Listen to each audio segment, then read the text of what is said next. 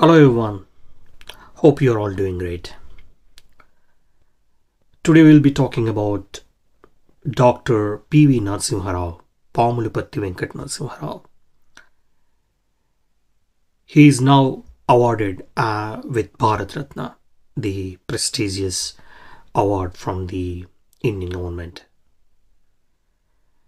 This is actually a celebration time for all of us as proud Indians, and it's also a special day for all Telugu speaking people as well, because Pamulipatti Narasimha Rao is from Andhra Pradesh.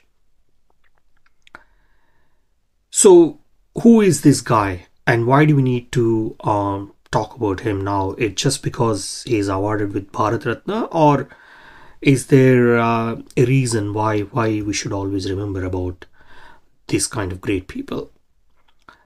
So if you look at it, Mr. Narasimha Rao was the Indian Prime Minister during the 91-96 time. So how come a non-Gandhi family person become a Prime Minister of India? That was the first thing which everybody can definitely ask, because even though from a Congress, from an Indian perspective, it is still not monarchy, but at the same time you have kings from the Gandhi's family are ruling the country for a long time, and then I think people are still with that slavery mindset, so they continue electing all these kings. So when Rajiv Gandhi was assassinated, now the Congress party was looking for, where are the Gandhis, where are the Gandhis, where are the Gandhis? If they find like a little kids who are studying in some foreign countries the primary education, then maybe some brilliant congressman must have told, saying that bring them, even if they are 5-year-old, we can run the country, but we need that family only.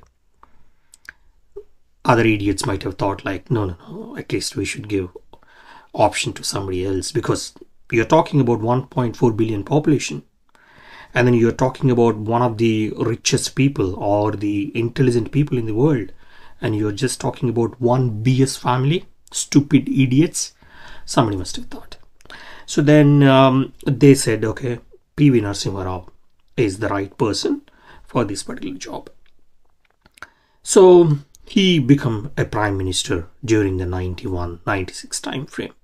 Even though it's a minority government, but at the same time, India was in a very bad shape at that time. So I'll tell you a couple of reasons why the Congress party won't talk about P.V. Narasimha Rao even today, especially the Nehru family. The reason was, when Mr. Rajiv Gandhi was the Prime Minister, India was almost about to collapse financially, because the license Raj, which was there for the last 40 years. So what was the license Raj is primarily like anything which you need to start a small company as well, you need to take the permission from the government, which you're never going to get it. So this was established by forefather Jawaharlal Nehru and the Nehru family, because they can't understand what it is, because you need a qualification, you need a economic mindset to understand. Just because you're a hierarchy from a family or you're born to some idiot doesn't mean that you will understand all these things. So overall, it was at the verge of collapse. That's when, blessing in disguise, Mr. P.V. Narasimha Rao became the Prime Minister.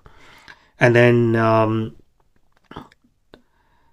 people around him, or people in India, or now, or for the next so many generations to come, they call him the economic reformist of India, the new economist of India, because Manmohan Singh, the next Prime Minister, was actually a finance minister, and both share the same qualities. Both have the global liberalization from the economy perspective.